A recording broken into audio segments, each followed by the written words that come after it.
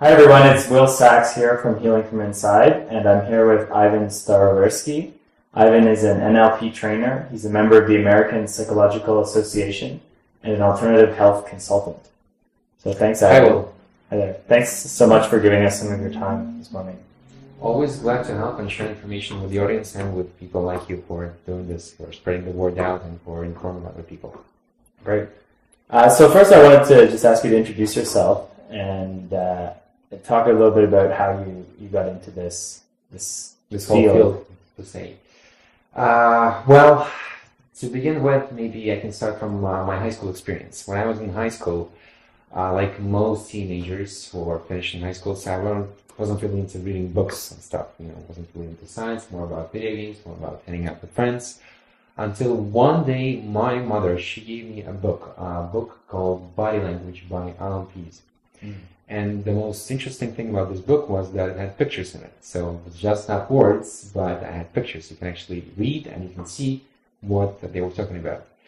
And it's one of the most famous books. I highly recommend this book to everybody if you're interested in body language, just to understand people, how they think through their body, how they talk, and what happens on the nonverbal language. And basically what happened for me was I read something and I decided to try it out. And I was riding in the subway, TDC, riding just one day, and I decided to try something. And that technique was mirroring, that basically establishing rapport with somebody else. Basically what I did was I was copying somebody. I picked somebody who was sitting in front of me, who was just browsing around, looking at the advertising, or maybe occasionally looking at the newspaper. And I started to copy all the gestures of that person for about 5 or 6 minutes.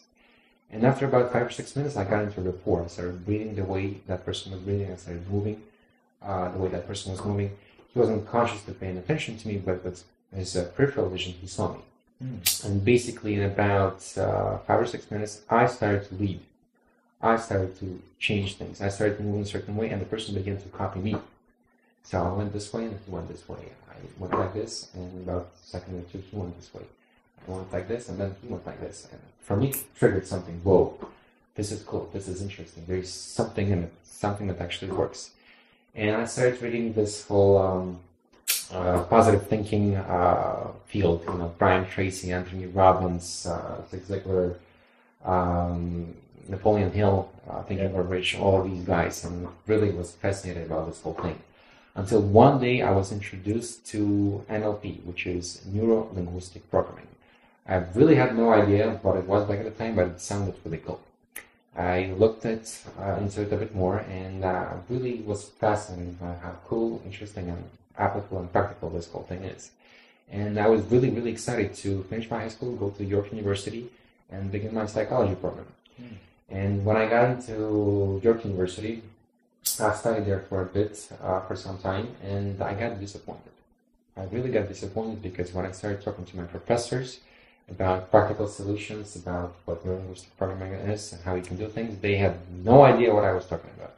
Like zero. It was just the textbook, it was the REDS, it was the conventional approach to psychology, nothing outside the box. No left, no right, and nothing else.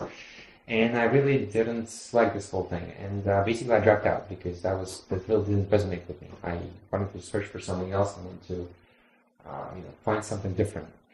And I dropped out. I was browsing around, wondering here and there, maybe going to homeopathy, because it was really interesting. That would help me out back at that time. I had my personal issues.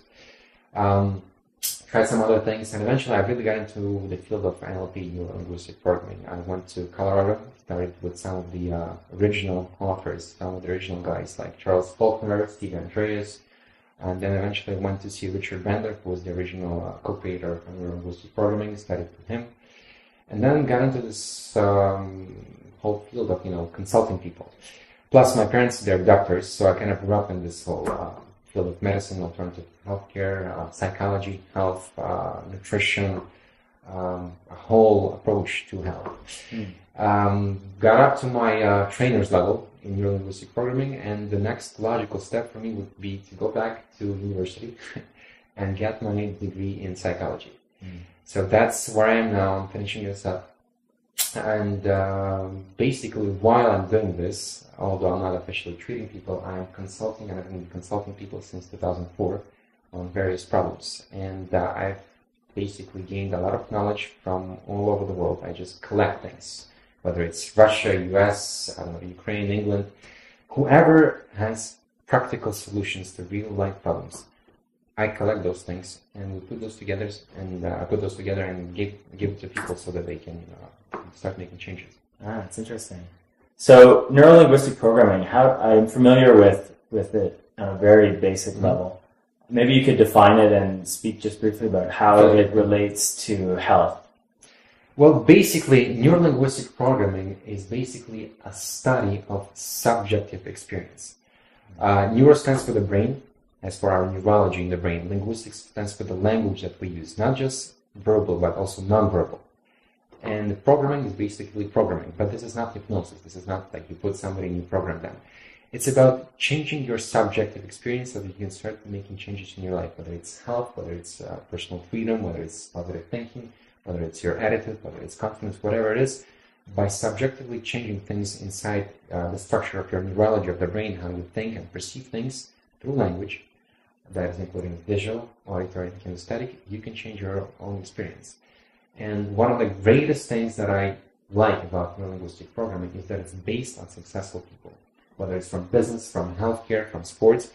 What they did, the original co-creators of NLP, original authors, Richard Bandler and John Grinder, they took successful people, the ones who, let's say, for example, psychology. Unlike the traditional psychological approach, you don't take a bunch of people who have the problem and study them. You take the people who got over the problem, let's say phobias, and you find the structure behind the experience. How specifically did they do this? How is it possible? What did they do inside their mind? Maybe something on the outside, maybe something on the inside. What did they do? And then you model this and you give it to other people so they can do it too. Wow, that's interesting. So it comes to me that illness is a real example of subjective experience, because if I have an illness, I'm experiencing it for myself. Nobody else can experience my illness. So I can see how NLP would meet with illness. Yes, you're right. And I think that this is the point where we're going to have to kind of define what's the difference between a somatic approach and a psychosomatic approach, and what is psychosomatic approach to illness and what the word psychosomatic stands for. Because some people might heard of this before, but they're not sure what it is. Some people are probably wondering, what the hell are we talking about? What is psychosomatic word that I mentioned?